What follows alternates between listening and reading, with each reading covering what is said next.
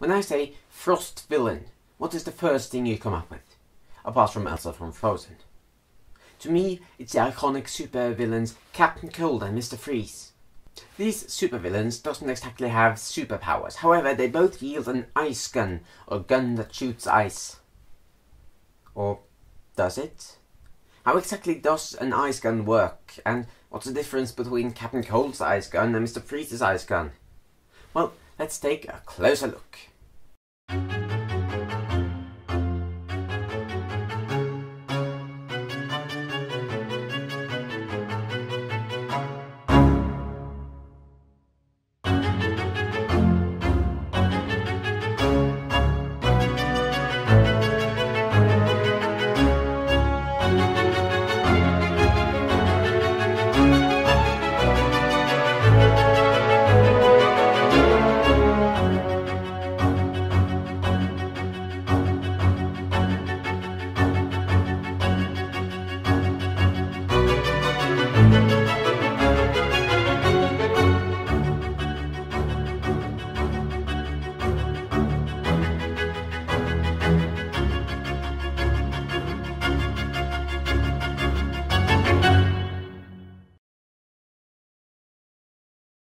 Just to avoid confusion, I'm going to be basing my scientific analysis of these two characters off of The Flash from the CB and Arnold Schwarzenegger's, Batman Returns or whatever it was called.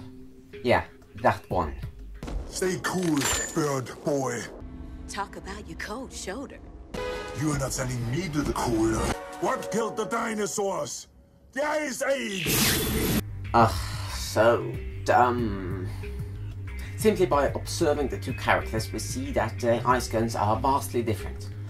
Mr. Freeze's ice gun seems to physically throw ice wherever it aims, or create ice out of thin air, but Captain Cold, however, we get an explanation for by Cisco.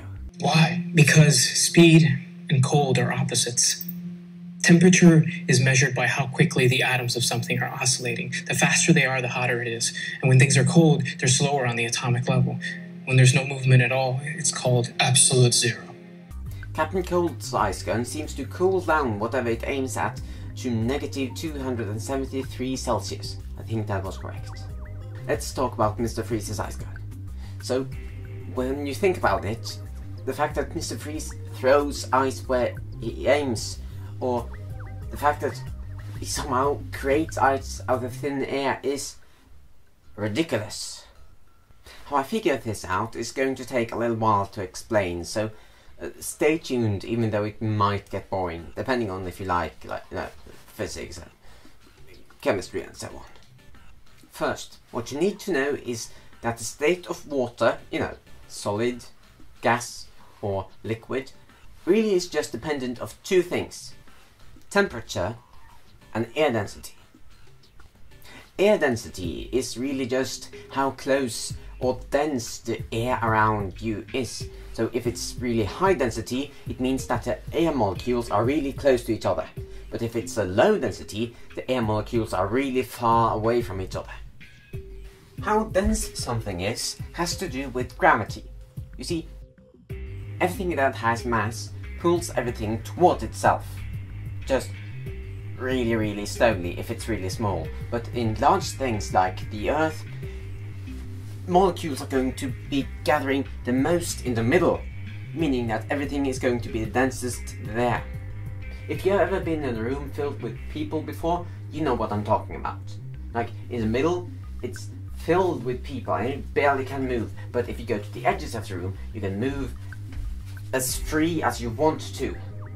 The lower out in the atmosphere you get, the lower density it is. So at the edge of the atmosphere, it is really low density and really cold.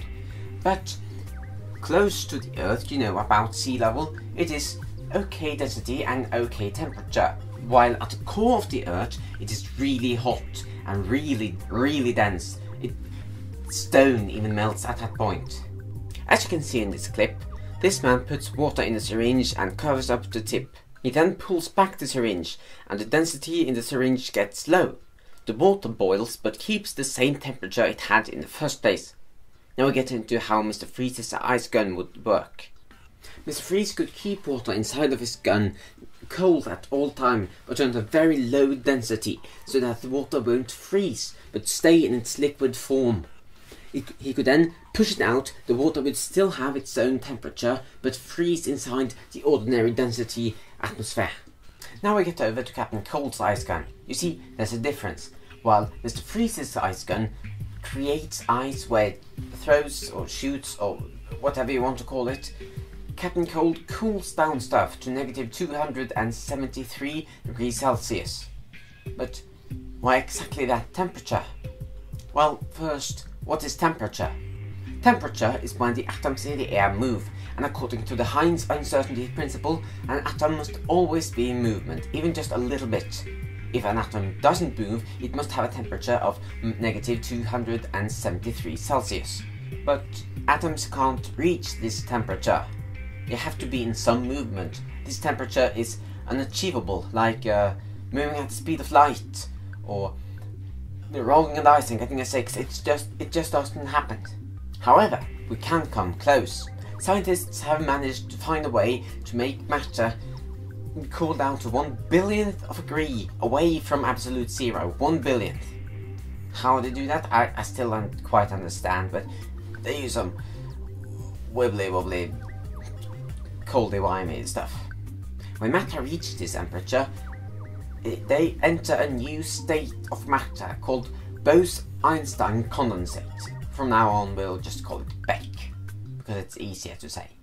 In Bose-EInstein condensate, matter isn't real anymore. There's no such thing as an atom, or an electron, or a neutrino, or a neutron. I don't really know the difference. And an electron. There's no such thing. Did I say electron twice? I think I did. They don't have shape anymore. They all become liquid, sort of. So let's say you have a bucket of ice cubes. When these ice cubes melt, they are not their own particles, or well, their own cubes anymore. They are just water, lots of water inside the bucket that once were filled with ice cubes, but now is now filled with water. That's sort of what happens at Bose-Einstein condensate, which is surprisingly similar to another state of matter called plasma, where the atoms, well, they keep their shape, but they are a little bit the same way. Plasma is when the electrons that swirl around the atom core doesn't anymore do that, what they do. They just tear itself apart from the atom and just go and do whatever they want. This is kind of similar to the Bose-Einstein condensate BEC, as I said before. They behave the same way and they move the same way. If we have a look at what comes out of the cold gun of Captain Cold, we see that it has some similarities to plasma, like a lightsaber. I like to think of a lightsaber as plasma. Emits some sort of substance. I'm not sure what it is, like a white flame, but it's not hot, it's cold. My theory is therefore that Captain Cold's gun shoots out Bose-Einstein condensate, BEC, that is somewhat similar to plasma, and that this cools down the flash instead of, heat him up.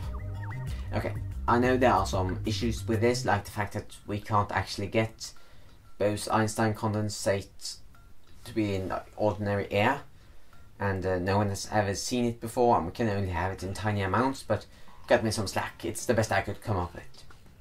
Unless you have something yourself, in which case I would seriously love to hear from you in the comment section. Go and comment. Do it. You clicked on this video for a reason.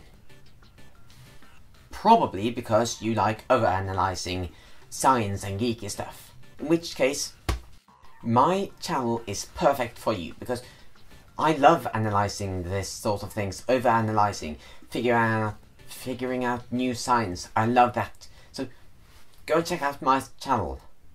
It's worth it. It's worth it. Don't forget to vote for your favorite element in the monthly element contest down in the comment section under the hashtag element of the month. Who knows? Maybe your favorite element will be the next element of the month. The real issue with these ice guns is their size. Think about it. Mr. Freeze needs at least a fridge worth of space to keep his water in, and Bose-Einstein condensators usually take up a lab worth of space, so Cisco would have to revolutionize both particle physics and electroengineering overnight. I mean, I know he's a good electroengineer, but nobody does that. Yep.